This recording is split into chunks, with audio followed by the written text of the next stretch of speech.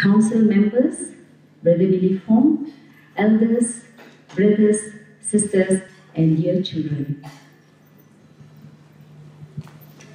Today we are here to witness a special play, Yashodhara of Kapilavastu. In fact, this is the fourth play done by the women, and all roles are casted by the women themselves. Here, the first one was Ada Thirukalyanam, followed by Meera, then the story of Sita, entitled Sitayanam. Now, this is the fourth play.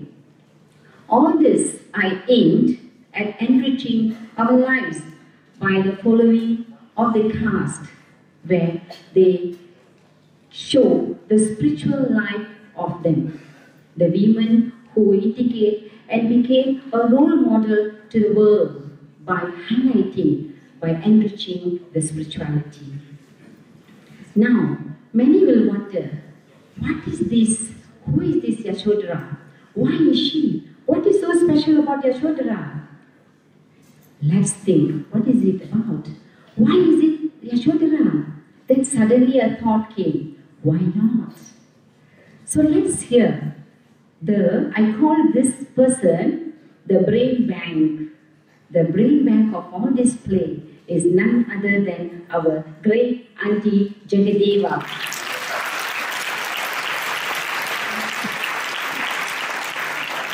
She will come and share her thought of why she selected Yashodhara and not any other character. With that, we welcome the great role model for the Ladies' Wing of Sathya Central Council of Malaysia, Auntie Jegadeva. I think she needs louder applause.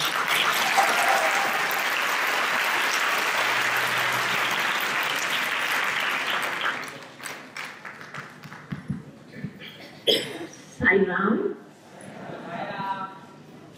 my most revered Topuan Uma and Mother Mangalam, who's I think held back, two of the epitomes of women's empowerment, and all the revered guests over here, who are all fellow seekers seeking the path of enlightenment as Buddha did. Now, Yashodhara of Kapilavastu, very rarely done, and we dared to do it. When I was a small child, we always learned the story of Buddha, but there was this picture that's put on your brochure where he steals out in the middle of the night, leaving his sleeping wife and little boy, little child. And then always wondered, why did he do that? And surely he could not have, being the epitome of compassion and love, and how could he ever do that? So I had always been thinking about, what's the story behind it? Could he have stolen out of her as she was sleeping? What is the story behind? And Swami has always said, when you're passionately wanting to do something, some power from above comes in and inspires you. So I had passionately thinking about it for 3 over years, and I began to read a great deal. And there was this write-up by this historian researcher, Gajra Kotari, and I read a lot about her. And finally, into my hands came B.K. Modi, the great industrialist who produced a 52-part serial on the Buddha. And it was amazing that about 10 episodes of that serial was completely focused on Yashodhara. And I felt my passion for it had led me to watch these and read Gajra Kotari and her research. Now, I often wonder, and after having read a great deal about it, I rethought about my own marriage and my own commitment. Because reading about Yashodhara and her commitment to his call was something that inspired me a great deal.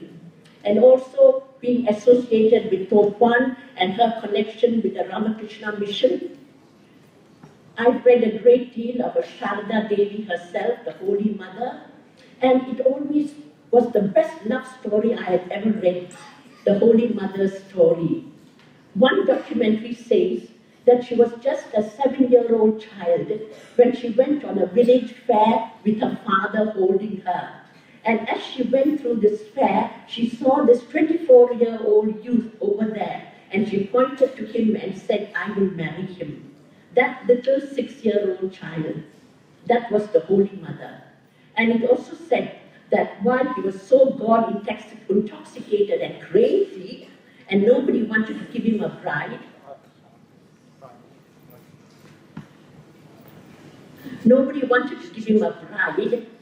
Ramakrishna himself said, "My bride waits for me in Jayarambadi."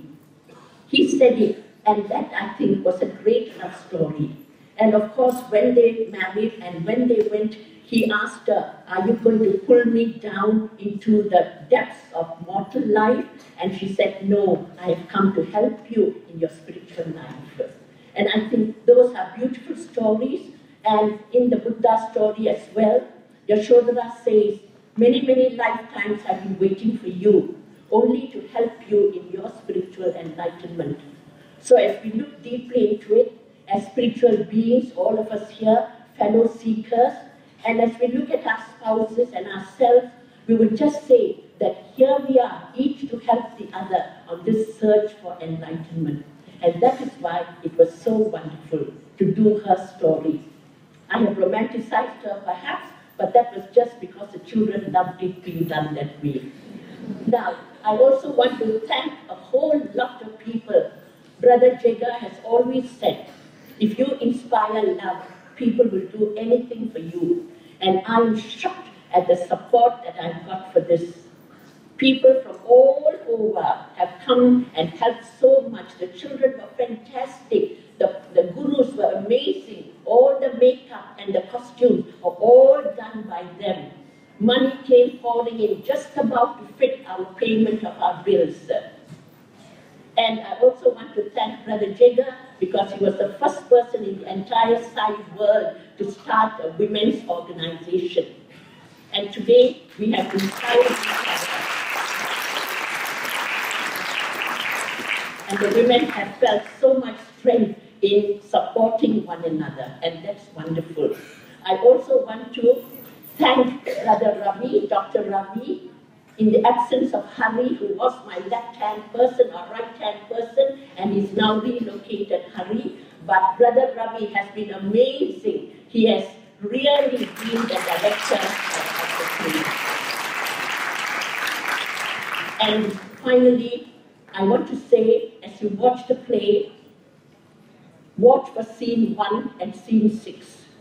Scene 1 is done entirely by a group of Tamil speaking, many of them factory workers, many from private Tamil schools. And it's such a miracle because they can act to Albert Cattleby's Persian Market, to the Persian Market written by the great pianist Albert Cattleby. We have all these little ones acting for that. And scene 6. And with the last bit of word, I think this had to be done because I asked somebody to come for this play